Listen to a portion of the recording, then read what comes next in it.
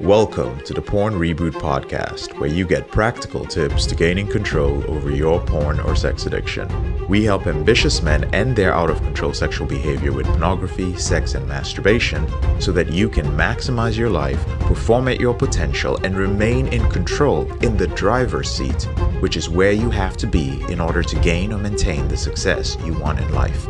I'm your host, J.K. Emezi, certified sex and porn addiction recovery coach. Welcome to the episode. All right. Welcome again, gentlemen, to another weekly session with Porn Reboot's neural reprogramming coach, Milan. Milan, always a pleasure to have you. Thank you for having me. It's always a pleasure to be here. Excellent. Today, the topic we're going to be talking about is a very important one in your journey to ending your out-of-control behavior with pornography, sex, or masturbation. In the Porn Reboot system, when we simplify our process, the first thing we do is we help you change your habits.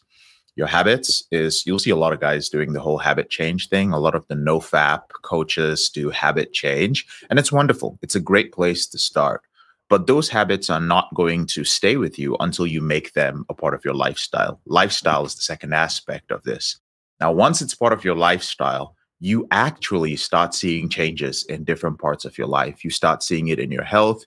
You start seeing it in your relationships. You start seeing it in your mood. So your lifestyle is conducive to your mental state. But in order for you to stay off this behavior permanently, your lifestyle, understand, is only addressing one part of your life. Your entire self-image has to change. Now, I've used the word self-image over and over again to define the state you need to be in a changed self-image in order to no longer identify as a man who views pornography.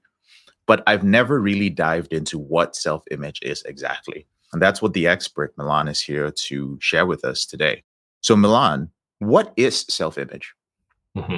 Okay, so self-image, it is a really important part of our development and our growth. Self-image or self-concept is basically idea that we have about ourselves, how we perceive ourselves, how we define ourselves, and our self-image or self-concept is influencing a lot of our thinking, motivation, our performance, learning abilities, and how we behave.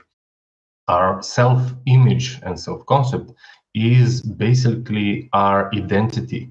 And when we say identity, it is all of our beliefs that make our individuality. And also that self-image creates all the differences between us and someone else. So it is a generalization of experience that help us know who we are, if that makes sense. Gotcha. You ended that by saying it's a generalization of our experience that lets us know who we are. So we could maybe say it's a sense of who and what I am. Yeah, because it's a really large concept. It's a huge thing, right? There are 5 main components of our self-image or self-concept. The first one is valuable. This is our sense of experience that of our own quality. Then we have sensual or sexual. This is that physical substance of our identity and how we interact with others. So how do you feel about your body, how you think about your body, and how you feel inside, like I said. Then that another thing is significance. So how important you are to yourself, to others, to the world, and so on. Then we have another component that is learning capabilities, basically experience that you can do anything if you can learn it, if you learn how to do it. And another one, the 5th one, is kind of powerful component, and that is you realizing that you are able to change your experience, to influence your experience. You can create a destiny of your own. So all of these things together and other things like beliefs and, like I said, thoughts about ourselves help us answer that question, who am I? Which is a really philosophical question, yeah? And we can answer this question in many different ways. So for most people, they're going to go straight for their occupation. They're going to say, I'm a coach, I'm a doctor or something like that. or other may define themselves with the role that they are playing. They are father, brother, son. They also have other ways, for example, including their emotions. They can say, I'm a passionate person. And many other ways we can answer this question, but it's all kind of a generalization. That self-image is a generalization of all of our experiences from the past, pretty much everything that we know about ourselves.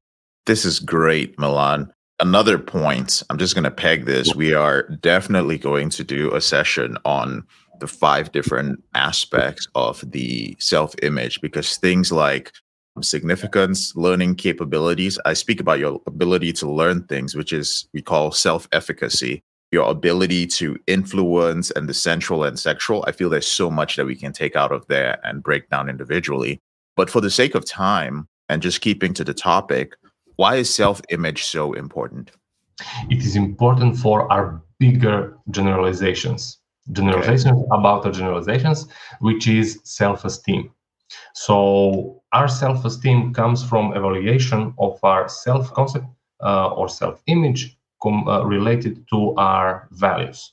Basically, if we like our self-image, we're going to have higher self-esteem. If we don't like it, we're going to have lower self-esteem. And that bigger generalization is really important when it comes to decision-making, behavior, the changes that we are creating, how we value ourselves, and so on. So this is the most important thing. And of course, that self-image influences choices we make, how we're going to behave, and how we are going to respond to certain situations. Basically, when we have a trigger, because of our self-image, we are going to be capable of deciding not to act on that trigger or respond in a different way that is more healthier for us. This is so important, especially the concept of triggers, especially when somebody is, let's say, triggered sexually with a specific urge. You're saying that their self-image literally impacts their response to their trigger when they're struggling with an out-of-control behavior. Exactly. If somebody is there and having that self-image, like whenever I see an attractive girl, I do this. This is a self-image. This is a generalization about them, who they are. But if they change that self-image and say, when I see an attractive girl, I appreciate, a pretty sight or whatever, but I'm doing things that are, important to me, healthy to me, and so on. When they have that kind of self-image, they are able to make different kind of choices. This is so good, Milan. We have a lot of brothers that come to us within the program, to both Milan and I, and they'll say things like, I just can't help it when I see a beautiful woman. I just have to keep thinking about her all the time, or imagining what she looks like without her clothes. And they just say that. And we often just tell them, like, that's literally the way you view yourself. There's a statement in your head which is saying, I am the type of guy who cannot stop thinking about a beautiful woman when I see her. Exactly. So self-image is pretty much a summary of all of our interviews so far. It's all about the values, the self-talk, the perceptual positions we talked about, how we see ourselves, and so on. It is a huge generalization that comes in a form of that picture, a sense of who we are. So the moment we change that sense of who we are able to change our responses and our behavior. We are not that old person before, we are somebody new. That is excellent. So for a brother who is now realizing that, wow, okay, so this self-image thing is pretty important. I'm starting to see how my self-image affects my life and my ability to reboot. How would one go about changing their self-image? There is a very interesting technique that anybody can try, and it's really fun to do. It is similar to what we talked about already, to the perceptual positions. So basically, you imagine yourself as the first step, and then you describe yourself in few sentences, how you see yourself, how you think about yourself, and so on, till you get a really good idea of your own self-image. The next step is to think about a person who really, really cares about you. Now, it can be pretty much anyone. Yeah, mother, father, brother, niece, nephew, whoever really thinks that you are really awesome. And then you can imagine how do they see you. You can imagine yourself looking through their eyes, listening through their ears, and asking questions like, how do they see me? What they value about me?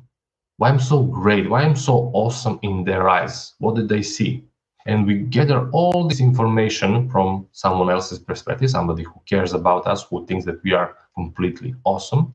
And once we have that, we detach from that perspective, but we preserve and keep the emotions, the learnings from that experience, and we transfer that back into our first position, the first point of view. We step into our own shoes, and we then close that gap by deciding, okay, how can I plan my future feeling like this about myself when we have that resource and so on.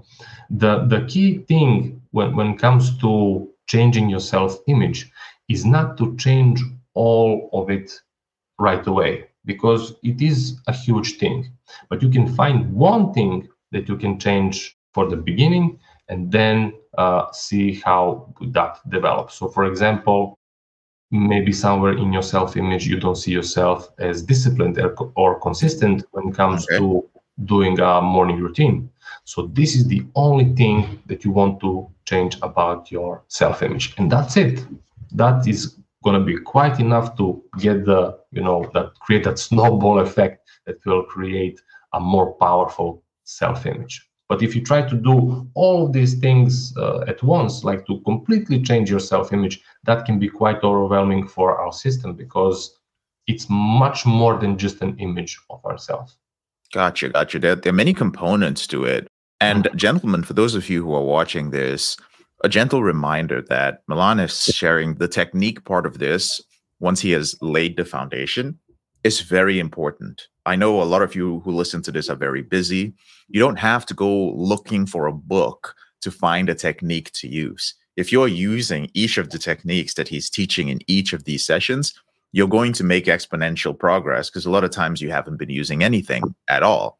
So right now, the technique which he's talking about, I think it is very powerful. I'm actually going to try it myself.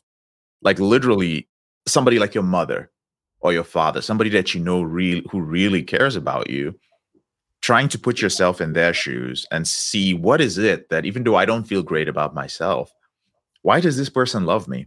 Why do they still stick around? Obviously, as human beings, we have a connection to somebody when there is something of value that person gives us, even if that thing of value is emotional in nature. They make you feel safe. Maybe they make you feel worthy. Maybe for your parents, it makes them feel responsible because you are their legacy. Maybe you affirm their existence.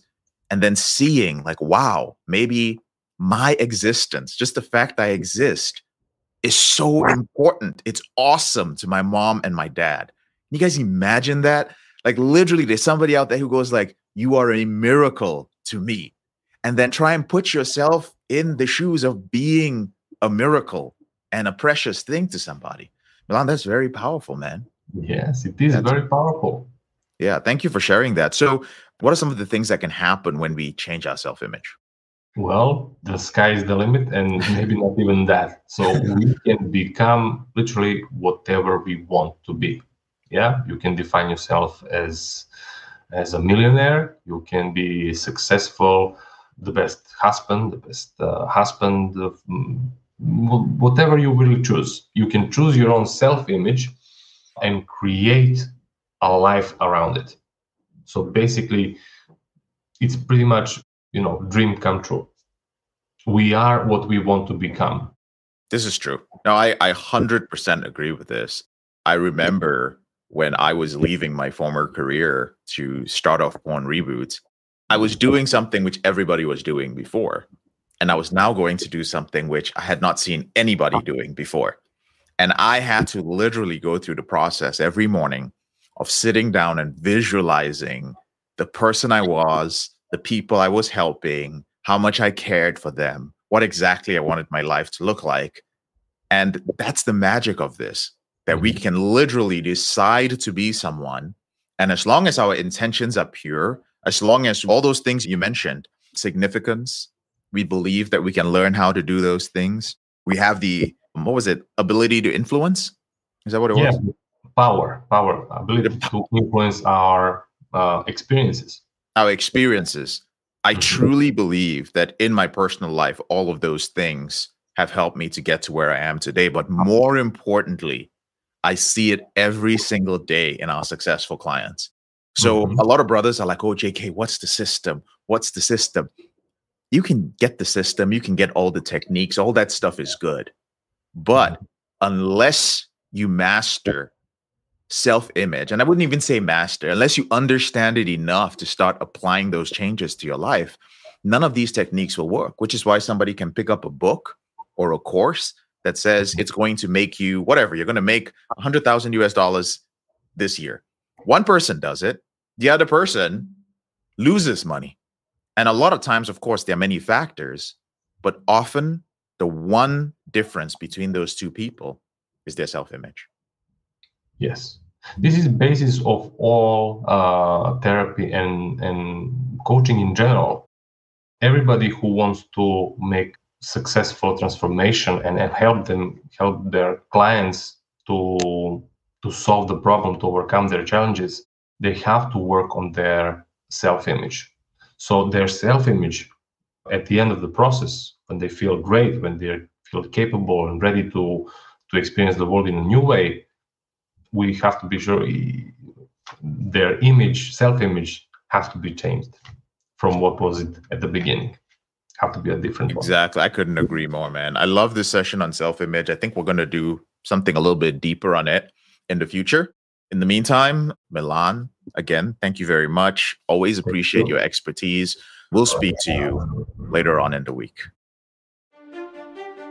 I'm JK, your brother in this struggle. Thank you so much for listening to this episode of the Porn Reboot podcast. I'll speak to you later on in the week. If you found this episode helpful, here are 4 ways I can help you with your out of control sexual behavior for free. The first way is to grab a free copy of my book, Confessions of a Porn Addict, 7 Secrets of Porn-Free Men at elevatedrecovery.org, or visit the link in the description below this episode. The second way is, if you're not sure where to start, but you'd like to learn more about my team and I, if you'd like to spend time with like-minded professionals and business owners who are controlling their behavior, then join our free and confidential group, the Porn Reboot group on Facebook. There's a link to join in the description below this episode. The third way is if you need help right now because you have a burning issue, your behavior with pornography is hurting you mentally or emotionally, you're about to lose your relationship, you want to live up to your potential, be an authentic man, and free yourself from shame, guilt, and underachieving, then click on the link in the description below this episode that says free coaching call. And the fourth way is to leave us a 5-star review if you enjoy this podcast so that we can reach more men who are struggling in silence and bring back the lessons we learn from coaching them to freedom.